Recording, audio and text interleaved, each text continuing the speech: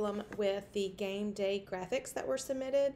I think it has something to do with the way that Canvas downloads the share link that we created. So this is a quick video on how you can submit your graphic today using a PNG. So when you click on share, and first of all, please make sure you name your graphic so we know who to give credit to if you are the winning design. And you're going to click share. And for link sharing restrictions, please make sure anyone with the link can view.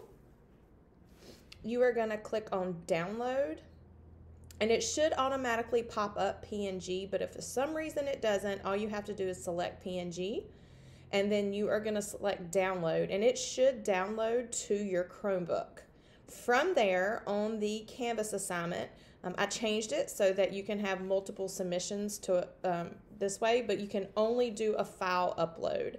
So when you go online to upload, you'll just upload your PNG file and then click submit.